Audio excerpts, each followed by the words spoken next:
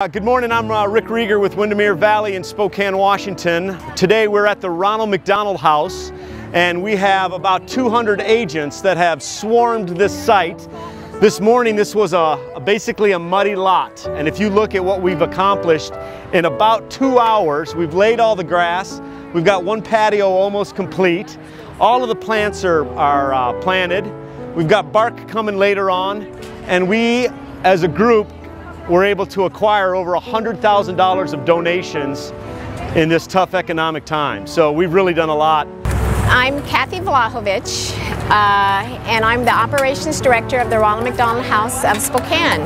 Today is a day that we have Windermere volunteers donating their time to do a large project, and that is to do a Garden of Hope for our families. So this Garden of Hope is going to be a space where our families can come home from a long day at the hospital with their children, where they can sit and relax and be able to regenerate themselves. It'll be also a garden where maybe some of their hopes will come true, where their children will get to go home in a few days, or they're hoping that their family comes in that's going to come and visit them, that they'll arrive safely. That a premature baby that will be soon out of the hospital after being hospitalized for over 3 or 4 months. So it's going to be a really wonderful space for our families, and I know it's going to be used joyfully throughout this year and as long as this house is here. It feels pretty good to know that we're helping kids that are hurting feel better. Yeah, and I think it's a great addition to the Ronald McDonald House because it gives another outdoor place for the children to play and just have some fun. I am Kathy Suela. I'm with Land Expressions.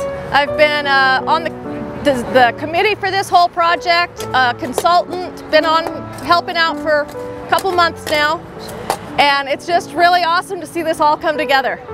It was incredible.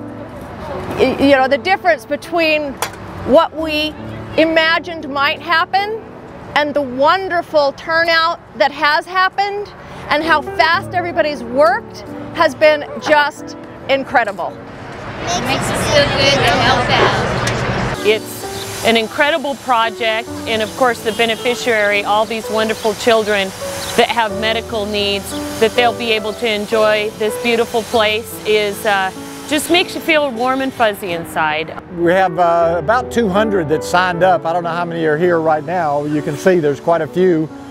We gotten a lot done in the last 2 hours. We're going to be here until about 2 or 3 o'clock, maybe, but it looks like we're getting it done very quickly.